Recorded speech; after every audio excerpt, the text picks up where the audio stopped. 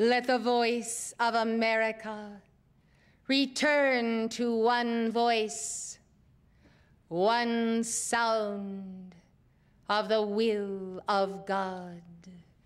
Let the people of America come together in the reality of cosmic history, and not a history revised. Oh, let the people return to the liberty flame, to the hour of their nation's birth, to the moment when all stood as one, stood tall before the world and said, "We are a united people. We are 13 colonies, no longer separate, but one. And out of the one that we are shall come the many manifestations of our God. E pluribus unum." So the all-seeing eye of God is upon you, O America. Follow its rays back to that eye. Follow the rays to your oneness. Remove all that divides you and return to the hope, to the glory of God, to love, to union, to noble purpose, and a certain simplicity of life that restores the highest virtue in each breast. I am come this first day of the year 1993. I come to salute the Chilas of the will of God, and those who would be, and those who might be. I salute the founder of the nation, and therefore you have seen a slice of the life of the one who carried in his heart truly the mission from the God star, and that of the 24 elders, and yet all was not known to his outer mind. The early ambition may be seen as self-seeking. We see it as self-finding, finding oneself, positioning oneself, that one might be of use to one's peers. Thus, beloved, be seated then. Be seated at Mount Vernon this day, and look out upon the Potomac, the cold waters and the wind, and know of winter in the east, and know that it is the fire of winter that inspires self-conquest. It is the fire of winter that compels sacrifice, whereby the old man is set aside, the new man is born, and that new man is one who is ready to give his all for the victory of a cause, or to accept ultimate defeat. Think how much one must love to place oneself, one's men, on the line. for the crossing of the Delaware and the defeat of the drunken Hessians. Yes, beloved ones, truly this is the making of the man, and of the woman, and of the soul, and of the child. Those were the days when there did surely hang in the balance the entire blueprint for America. And that blueprint is yet there, overlaid upon the 50 states and more, overlaid upon the I Am race.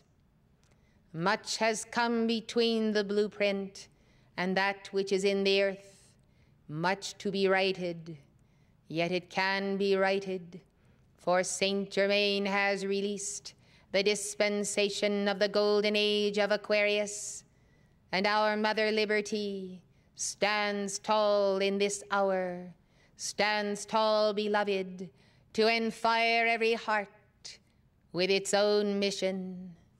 That sense of mission must be all-consuming and propelling. Take heed, then, that it is not the product of the surface mind, but of that which is deep within the psyche, which has been there for tens of thousands of years, waiting its season of germination.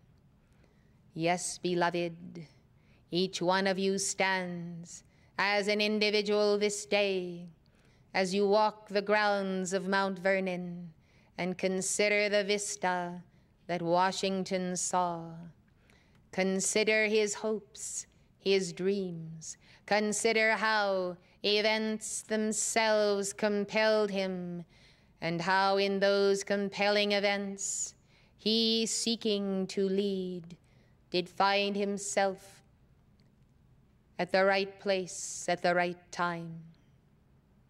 Think of the tremendous unfoldment of the mind of Christ, no longer identifying with a separate state or plantation, but identifying with the whole eye vision, and the entire cosmic conception. To say, I will not defend my home or my home state, for I have embraced the larger cause of the future of humanity.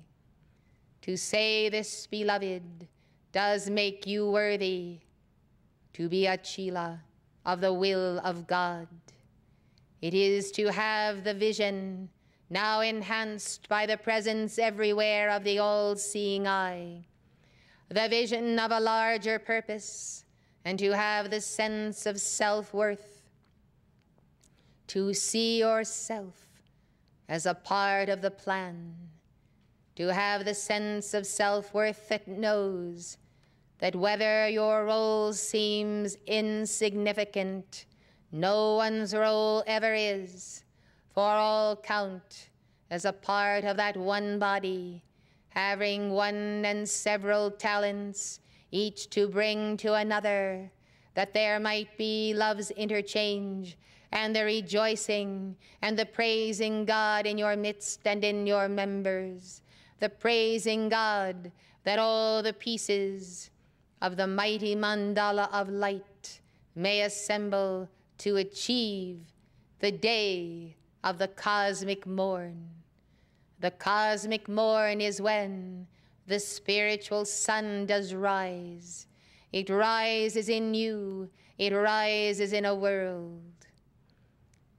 We are not separatists regarding America.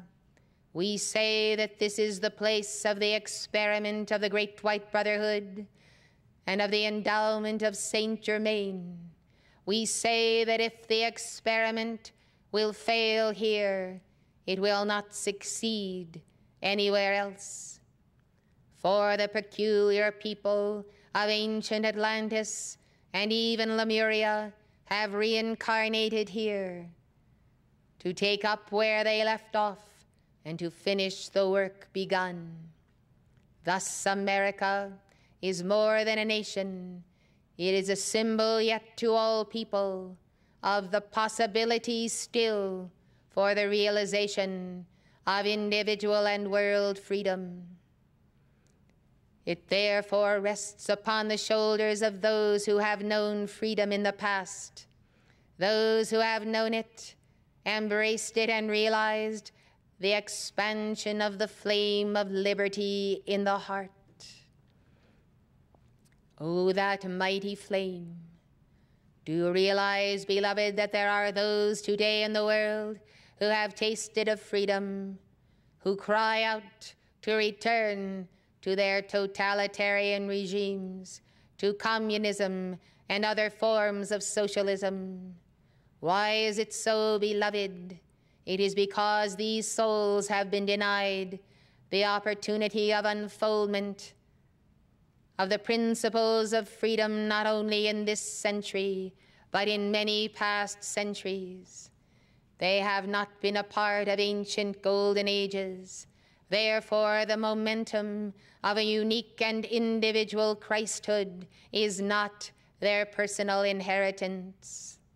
Not all people upon earth, then, in this hour, find themselves suited to a way of life of such total independence, and even some on these shores lack the wherewithal to make right choices and to teach their children how to choose between real individual Christ freedom and a certain license and wantonness that causes the desecration of the tree of life in every temple.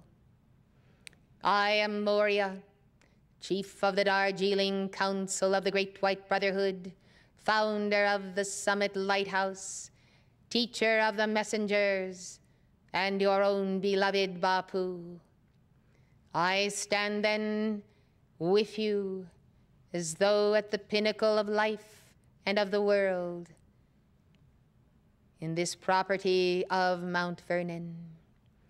As we survey then the capital city of the nation, we contemplate whether those who now take the reins of government shall indeed take an upward sweep into new dimensions of greatness, into the acquisition of qualities of the character of the living Christ. This we hope for, this we pray for. This we know must come to pass if America shall enter an age of self-transcendence and new birth. But we are also realists, and we see how the life force has been spent and how many who rise to positions of leadership, though they have the training, though they have the intellect, do not have the balance of heart or even of some semblance of an inner and deep spiritual path and tie to octaves of light. What shall we do then as we survey and the all-seeing eye of God does pinpoint the many life streams who shall take up their service, full of hope, full of determination, yet not always wise, and not able to predict the future. For they may be politicians, and even some statesmen in their midst, but they are not prophets, and they do not calculate into all that they plan the cycles of descending karma. At no time in your personal history, O Chelas of the will of God, has it been so important for you to understand the meaning of karma. And this is because so much karma of the ages falls due in this decade, following the long cycle of that karma being borne by the Lord and Savior. Karma then can tip the scales suddenly. On one day, you have all that it takes to accomplish the feat at hand. On the next, karma descends, the stock market falls, and you realize that the optimum moment has somehow slipped through your fingers, and that which you have proposed is no longer a solution. The days will be quixotic, yes, beloved, as quicksilver. Note how events appear and suddenly disappear, and you wonder where all of the planning has gone. Thus it is good to concentrate. It is good to establish goals and meet them quickly and bring your efforts into physical manifestation, that you have something in hand to show besides many files in your filing cabinets, many deliberations, many meetings, and yet somehow the physical precipitation has escaped you. This is the kind of year you can look forward to. If you want to get something done, do it quickly, beloved, before the time is past. Beware of delays, and beware of delays on the path of your own individual life. Delays cannot be tolerated when the timetable is short. Even if you should live to be 144 and you are now a babe in arms, I tell you, you have not a moment to lose to make the difference on planet Earth. You might smile at this comment, beloved ones, for you are not so used to so thinking. But I must bring you into consonance with Lord Gautama and the Buddhas and Bodhisattvas. What do we do then when we see that those who appear to be strong and youthful and who have all that it takes to run a government are in fact at inner levels, handicapped spiritually? Well, beloved ones, if we are to be our brother's keeper and our sister's keeper, then we must make up the difference. We must invoke the light. We must call to the cosmic Christs to descend into those temples of those individuals who have long ago lost their potential for Christhood. There is no other way when we consider that we are one body. If we are one body, and we believe that where there is life, there is hope, then we must invoke a mighty intercession for the descent of cosmic Christs to enter the arena and to overshadow those who simply are not equal to their times. George Washington was a man who was equal to his times, but as you have understood, he has grown into his boots. He has grown into his uniform. He has put on the Christ when he did not know that the term was Christ or Christhood. He put on the higher identity and moved forward, even though he moved forward with common faults that all have. Thoughts of pride or ambition, desires to do this and that. Yes, beloved, he moved on, impelled by a higher guidance and the right hand of God. This is the understanding I would give to you. You cannot sit on the sidelines and wait and be a spectator. You know that you have a mission. You must be up and doing. You must be up and doing, beloved. You must realize that in the very process of doing what is the immediate greatest necessity, you are engaging with the forces of your time, with the energies of the planetary systems and the light of the sun itself. Yes, beloved, each moment in cosmic history, each hour and day and year contains that energy necessary that all life waves of a matter cosmos might respond and bring to that conglomerate of the mystical body of God, worlds without end, their portion, their essence, that which they have brought to a quintessence, as you might say, the very heart of their character and life stream. Note well, then, that many of the world's greatest leaders who have had the ultimate victory did not have it by superior intellect, but more by staying power, by trial and error, and by providence interceding.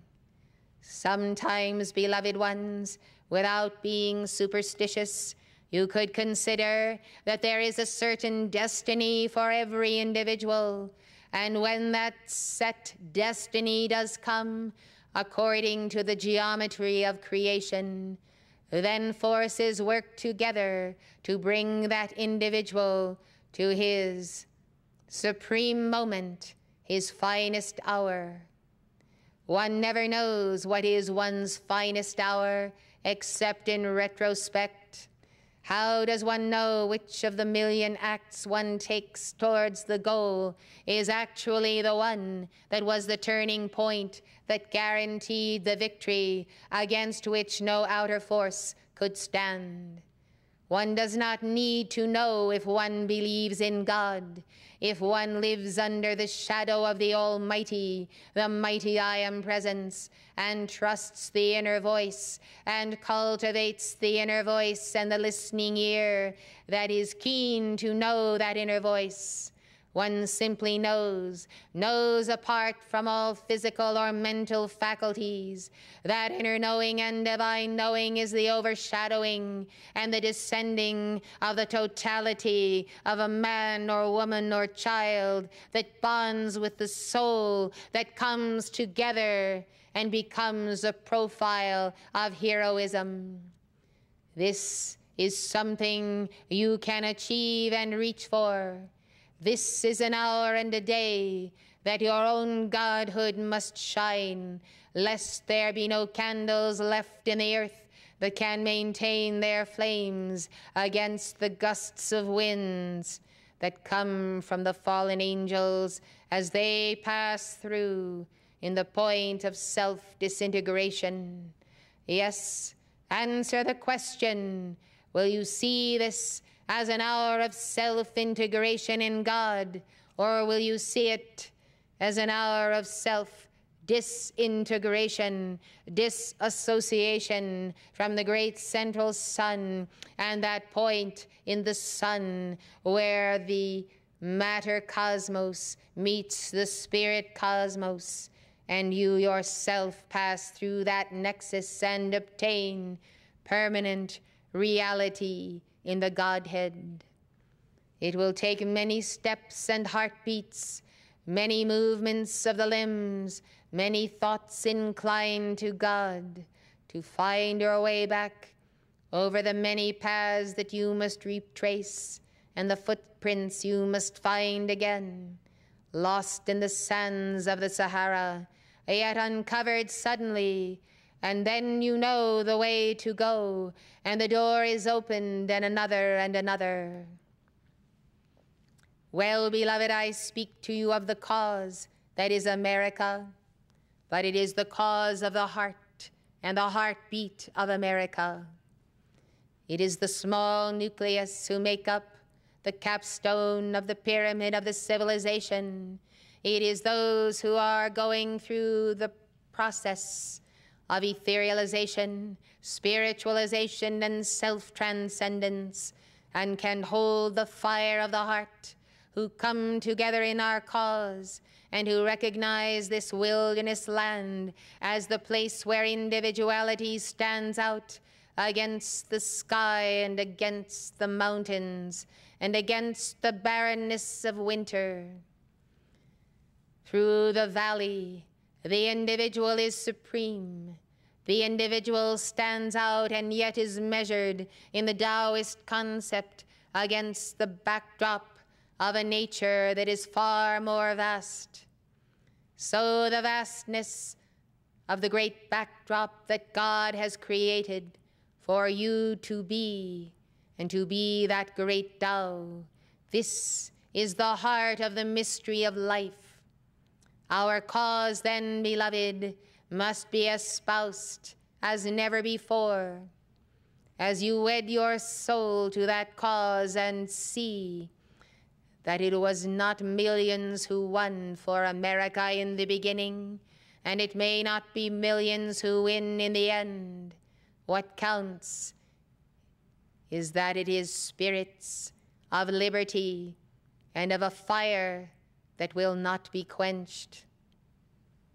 What matters is that the pilgrims of the ages who come marching down the centuries converge in this place and take a stand against planetary evil and darkness, a stand for youth and old age and all people, a stand for God as He has a right to live in a creation that is habitable for the Lord.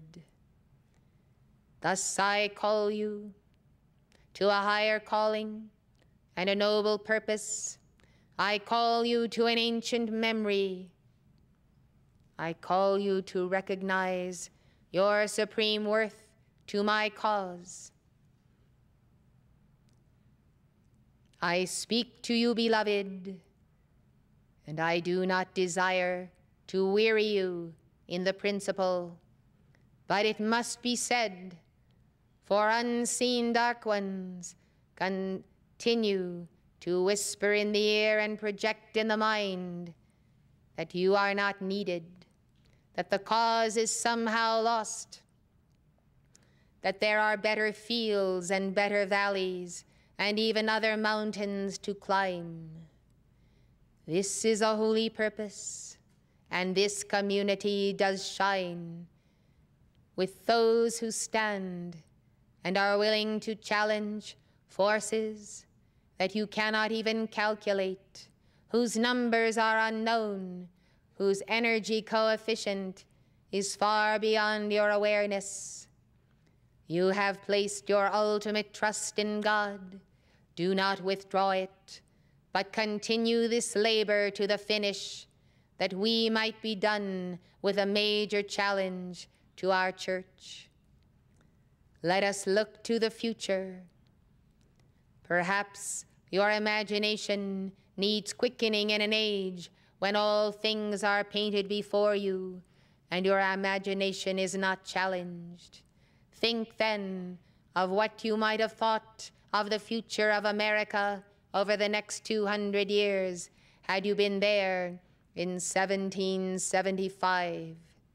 Yes, beloved, you may or may not have even dreamt of the glories of technology and of the millions who would come, and how that fire of freedom would be preserved in their hearts, and how all that you stood for would have traveled around the world many times, so that little children in every nation know the name George Washington and the figure of the Statue of Liberty and the Declaration of Independence. How has a freedom so intensified and increased as the hope of the world, even unto this hour, even in an hour of the decline, you might say, of the civilization America. Think then, upon this place 200 years from now, what you would see here and upon this continent, and what people would remember as the fruits of your service. It is either a zero or it is victory. This is what you learn in the way of a cause. A cause either has total victory on behalf of all people because the components of that cause were able to see a greater life beyond that human form and that human beating heart, a life on which millions unborn would depend. I appeal to your vision and your sense of honor unto the centuries that are before you, to see to it that there is established in the earth the clear and definite path of world religious freedom, of freedom to know God and freedom to walk as an individual without being dictated to by church or state or those of the Nephilim societies. Blessed ones, you may not now know, but I will tell you that this community is considered by the hierarchy of light to be the seed of the great golden age.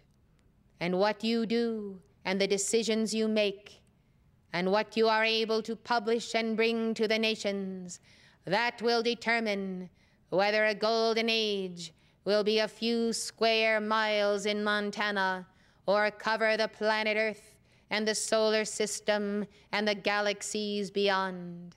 Such is the equation of the hour. Let none remain who do not belong in their own minds, but let all who are tempted away from the goal that is theirs to achieve right here consider to stand and still stand, and to return to God and all life waves whom you have ever contacted that great glory and opportunity that is given unto you. This is my appeal to you, beloved. This is my cause. I will continue, and the ascended hosts will continue. But what we do, beloved, will not count for this octave. It is what you do here today and in your lifetime that will count. It will count for everything, beloved. Therefore, I place my message to you this day upon the altar of the heart of the Lord of the world, Gautama Buddha. And I speak then of the tenor of his address and the fierceness of the Buddha that you have seen in him. Thus I can do naught else but also stand in his mighty aura and also speak to you out of his heart and his all great seriousness in this hour. I say to you, beloved, the messenger is a messenger. And if you desire to receive that acceleration on the path, even as Gautama Buddha gave it to you last evening, you must but so signify. I recommend that you find a little sticker or a little button or pin you can wear that tells the messenger, I want to be pummeled, I want to hear the truth, I want to accelerate. You may speak to me at any time for instruction, for loving, for chastening, for correction. I am open, so receive me. In this way our messenger shall not burden any who do not desire to hear what is the word of God in the hour for that one. As we have said before, let the messenger be a messenger, and so she shall, but only by your leave, for no guru has any power except the power given by those who would be disciples. Was it not so with Ernan? Rejected by his people, he did withdraw. Thus it is the law, beloved, that the people themselves must ask for and receive even the abilities of the Guru to assist them. I assure you that I am always your humble servant, and that all of the ascended hosts stand before the great hall at the Grand Teton retreat, and they, beloved, pledge anew their lives and all of their causal bodies to the success of the light bearers of the earth. We believe fervently, beloved, that with all light bearers combining forces with heavenly hosts, this earth can be turned around, and swiftly so, in the physical octave. We urge you, therefore, not to underestimate your role in this process, and not to think that if you vacate your mantle or your position, another will come to fill it. We cannot make the proverbial gingerbread men and set them up and place them in your vacancy. No, beloved, you must understand that where each of one of you is born, a star is born that is unique. There is no one in cosmos that can accomplish your assignment. Only you can do it. Others may come who are second best or third or 100th, but the uniqueness of your calling is yours. Perhaps reminding you of this fact will bring to you then some sense of a greater self-worth, for by the very uniqueness of your calling, you shall place the unique jewel in the mandala of the Chelas of El Morya and of the Great White Brotherhood. Now, beloved, I trust you shall plan your year and order your days, and bring forth victories precipitated in form, that I might show these to the lords of karma. For whatever else you may do, beloved, it is the physical accomplishment that counts. For those in physical embodiment, beloved, can only see physical things. It is as simple as that.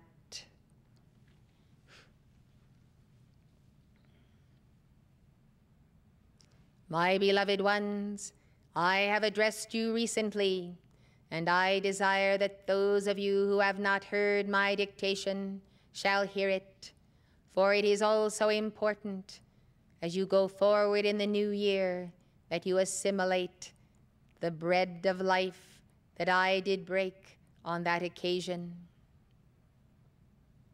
I come then this day with all good wishes of the Darjeeling Council.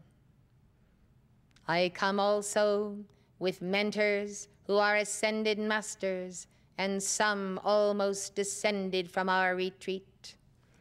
They have come, therefore, to enter the departments of the Church and the branches of the Church throughout the world on a fact-finding mission, and also to assist and advise you. I recommend, then, that you use my decrees recorded for you, and that you make a special effort while the days of Capricorn are here and until their passing, to make that attunement with the Darjeeling Council, to seek definition and the divine will for your life stream, to seek direction, to act upon it in a most practical and thrifty manner, and to bring to pass that which shall be a thing of joy and of beauty forever.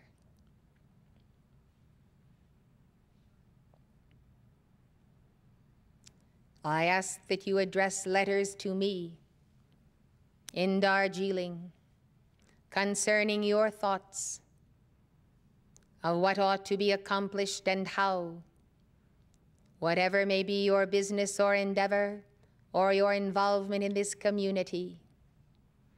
I ask you to also give calls to me in 33-day cycles for action upon the contents of your letters.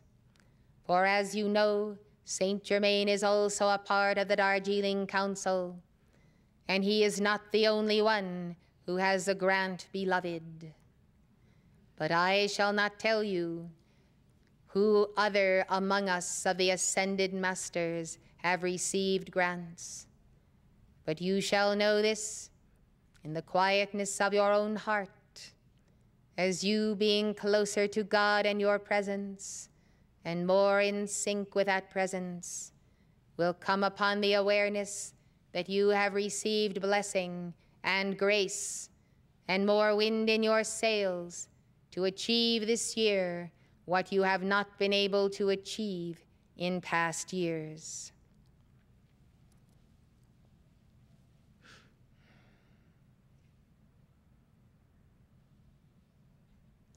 I ask you to take up now and recite with me the covenant of the Magi.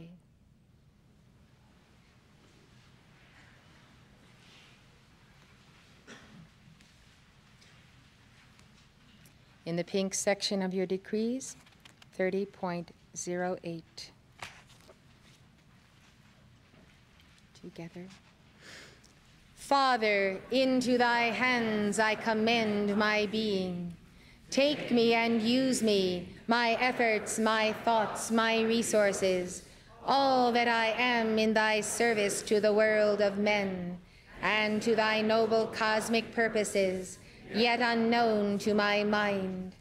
Teach me to be kind in the way of the law that awakens men and guides them to the shores of reality, to the confluence of the river of life, to the Edenic source, that I may understand that the leaves of the tree of life, given to me each day, are for the healing of the nations, that as I garner them into the treasury of being, and offer the fruit of my loving adoration to thee, and to thy purposes supreme, I shall indeed hold covenant with thee, as my guide, my guardian, my friend.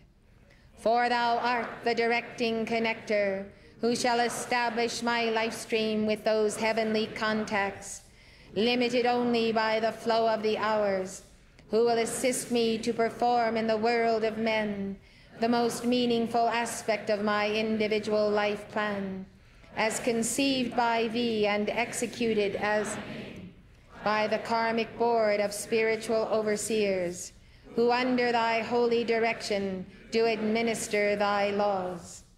So be it, O eternal Father, and may the covenant of thy beloved Son, the living Christ, the only begotten of the light, teach me to be aware that he liveth today within the triunity of my being, as the great mediator between my individualized divine presence and my human self, that he raiseth me into Christ consciousness and thy divine realization, in order that as the eternal Son becomes one with the Father, so I may ultimately become one with thee, in that dynamic moment when out of union is born my perfect freedom, to move, to think, to create, to design, to fulfill, to inhabit, to inherit, to dwell, and to be holy within the fullness of thy light.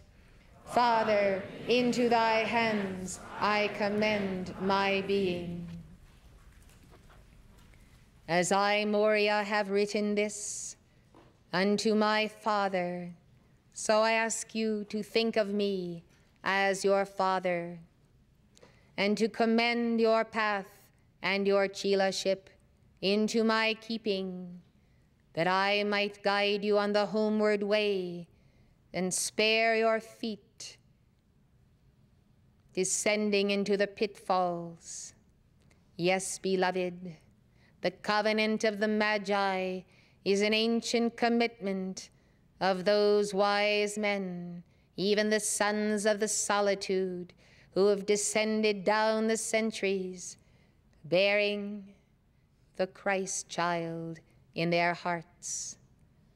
For unto us the man-child is given, and we are the bearers of that child, and the sponsors when children are born out of that crystal fire mist that is the great heart pattern of the divine man-child, the living Christ. Yes, we walk the earth, and we are more than 3 in number. We are here and there in the etheric octave and in physical embodiment. We yet train our own, and I would train my own here at Maitreya's Mystery School. I am grateful to find you intact and not bruised or beaten by anything whatsoever, as in the loss and the great damage to the Tibetan strongholds. Yes, beloved, there are yet hordes in the earth, and they are not isolated to the Far East and the Mongols. They are in this nation. They are those who remain stripped of their life force and of their integration in God. They are the ignorant ones who ignore. They are there, beloved, and they are the ones who trample upon civilization, who are out of the astral plane and shall return to it. See to it then, beloved, that they do not pull the rug out from under this civilization. Mark the spoilers and call to God to deal with them. Also see to it, beloved, that in the keeping of the flame of our retreat, you are not outsmarted in your own conceit, but rather choose to walk the way of true and pure humility that is the highest greatness on earth. I commend you to the keeping of the flame of the Chohans and to the expansion of opportunity here. I commend you to the fight to the finish. And what is the finish? It is when the matter cosmos is itself exorcised and merges with the spirit cosmos, and the twain are one. Until then, beloved, let us take our rest. Perhaps beside the Mulherron Creek or in the mountains, let us take our rest in stages and return to the line that is drawn, for it is indeed drawn, and you have drawn it deep. Maintain your line and do not give up the pure land, for this pure land is hierarchy's dispensation and offering. Do not expect another and another, for it is not the time or the season. This then is it, beloved. I commend you to your victory and to the glory of God within. I am Morya. Let the troops march, and let the bodhisattvas appear.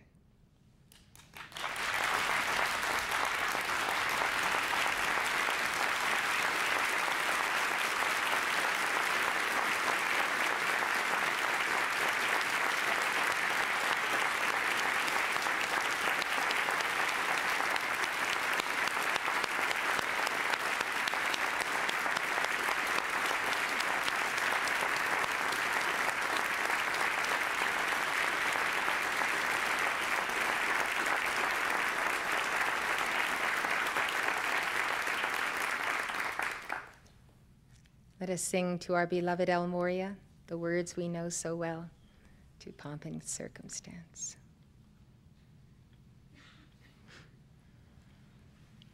Make your fiats, if you will.